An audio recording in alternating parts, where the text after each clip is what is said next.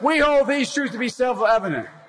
All men and women created by you know the thing. The Me Too movement has forced a cultural reckoning around the issue of sexual violence and harassment against women in America. No man has a right to raise a hand to a woman in anger. And so we have to just change the culture, period, and keep punching at it and punching at it and punching at it. Very poor choice of words.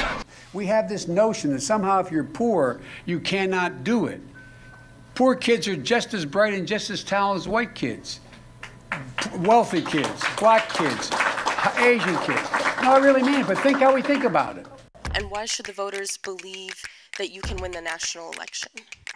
I was a Democratic caucus. You ever been to a caucus?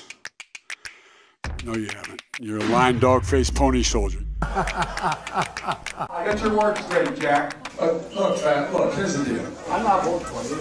Well, I knew you weren't, man. You think I thought you'd stand up and vote for me? You're too old to vote for me. I'm not sedentary. I get up and no, let him go. Let him go. Look, the reason I'm running is because I've been around a long time and I know more than most people know. And I can get things done. That's why I'm running. And you want to check my shape on, let's do push-ups together here, man. Let's run. Let's do whatever you want to do. Let's take the T-shirt. But the Taoiseach knows a lot about it. His mom lived in Long Island for 10 years or so.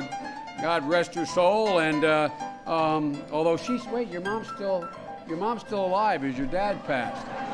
God bless her soul. I got to get this straight. Play the radio. Make sure the television, make sure you have the record player on at night. Corn Pop was a bad dude, and he ran a bunch of bad boys. And I did, and back in those days, to show how things have changed, one of the things you had to use, if you used pomade in your hair, you had to wear a bathing cap. And he cut off a 6-foot length of chain. He folded up, he said, you walk out with that chain. And you walk to the car and say, you may cut me, man, but I'm going to wrap this chain around your head. So I walked out with the chain. And I walked up to my car.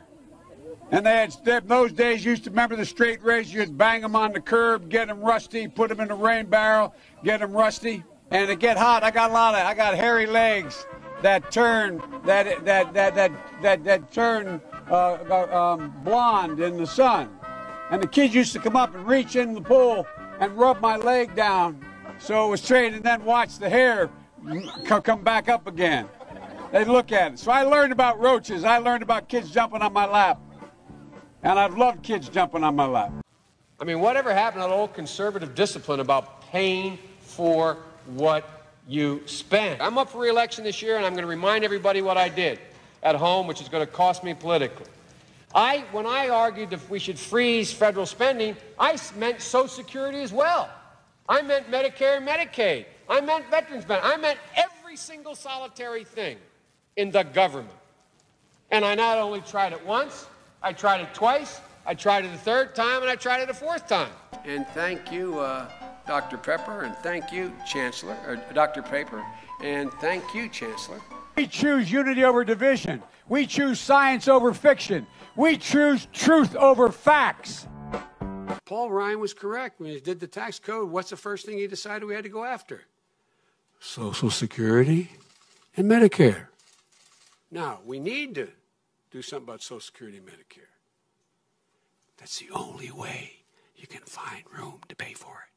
When we've acted together, we have never been unable to overcome whatever the problem was. If you agree with me, go to Joe 30330 and help me in this fight.